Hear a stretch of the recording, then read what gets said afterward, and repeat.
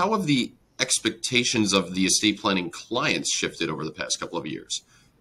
Is it sort of hard for attorneys who haven't been practicing estate planning to meet the expectations of these clients? And do you think that the clients themselves are more willing to engage in things like virtual communication and transferring documents virtually?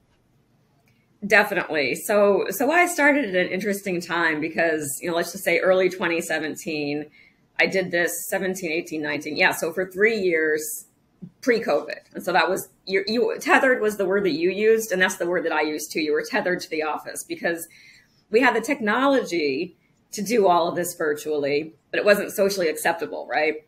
It just, nobody would hire a lawyer to do their will or their trust without meeting at their office, having every meeting at the office. That's just the way that it was done.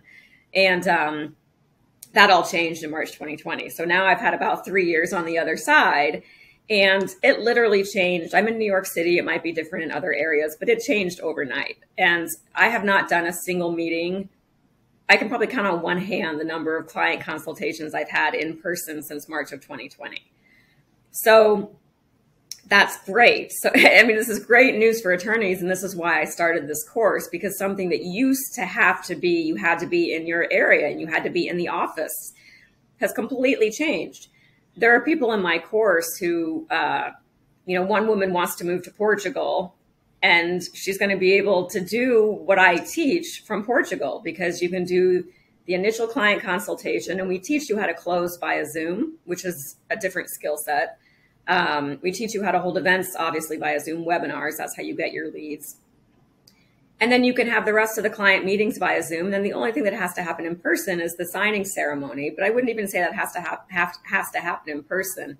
They need to be in front of two witnesses and a notary, or depending on your state what the laws are. But there's no rule that you have to be there. You can have a paralegal on site, so oversee things if you want, and you can supervise via Zoom. You can run the whole thing, and no one's going to even know that you're sitting in Portugal. And so before, this just wasn't acceptable at all, but now it is. And on top of that, I feel like it's almost preferred that clients, in other words, are perfectly happy to do this as well. Now, not everyone. You're going to get their person who's like, no, I want to meet in person. It's up to you to decide how you want to handle that.